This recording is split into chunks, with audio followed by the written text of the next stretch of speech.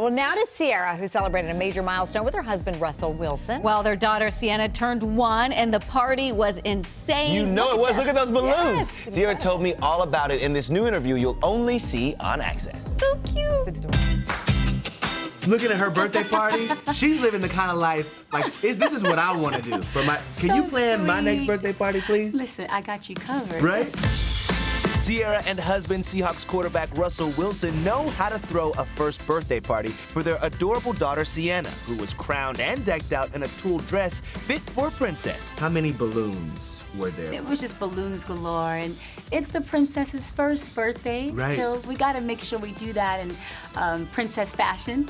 We had a smash cake. Sienna smashed the cake, and she was just so sweet. And in that picture, it's funny because we were very lucky to have that particular photo with her, like looking like it's all calm and cool, but she was trying to take the crown off of her head in that photo. She's a boss. Oh yeah, the S is for sassy in Sienna's name.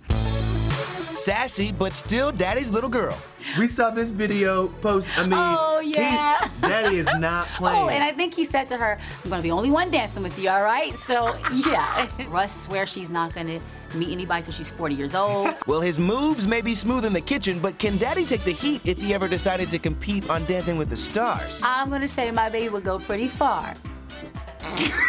He said between me and you know, we're on the camera right now. Yeah, right? yeah, So, yeah. My baby would go really far. Yeah. He would number 1. To the top. Yeah, to the top. As long as you voting, huh? Yeah, he has this little his old school old man step and groove that I actually think is really cute. And Sienna is baby number 2 for Ciara, who also has 3-year-old son Future from her previous relationship. And by the looks of that shot to right field, the little guy could have a future in the big leagues. It was the cutest thing because when he hit it, if you see in the video, he takes like one step and then he just goes for it. I call Russ, you know, Coach Papa Russ, because he really is like in it, like, okay, this is what you do, you know, get your form right. You know, he is the best at what he does, you know, and so he's a great coach and he's a proud coach.